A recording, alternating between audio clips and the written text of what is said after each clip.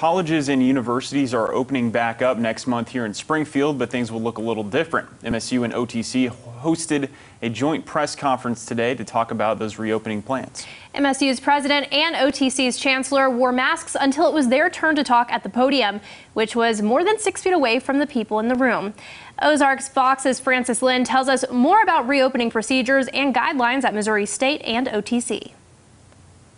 For now, the plan is for MSU to be reopened for the fall semester for in-person classes on August 17th and OTC on August 24th. I have one seated class in the upcoming semester, so I was a little concerned about that. I am just excited to go back onto campus. Lauren Stockham and Christina Wynn will be attending MSU in the fall. Both MSU and OTC have mandatory mask requirements. Masking required in classrooms, labs, shuttles, testing centers. If you're in the commons area, if you're in a classroom, if you're anywhere inside the building, there'll be no exceptions to the masking rule. Students who refuse to wear a mask at OTC will be asked to leave, and at MSU, if they do not, they will be dropped from the class. Now, if they do that within the first week, they get their money back.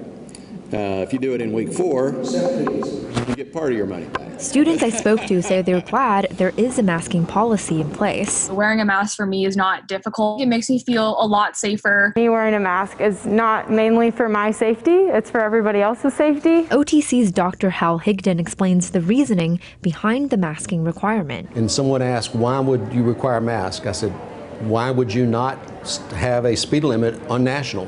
It's not a good idea to go 95 miles an hour down National. It's not a good idea not to wear a mask. It's just common sense. Our option was to go all online or to require a mask and have seated classes, and that's what we've chosen to do. Our doctors, our health system, our both health systems, our health department, the CDC all tell us masking works. If you come to OTC, you're going to wear a mask. There's science behind a mask.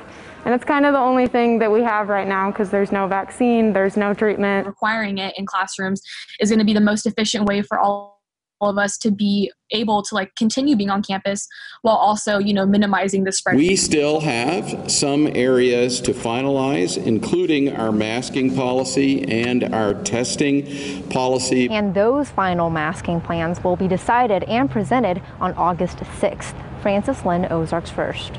Both MSU and OTC have also made changes to their academic calendars this year due to COVID-19. There's also other safety and sanitary guidelines for campus. They're both on our website, ozarksfirst.com.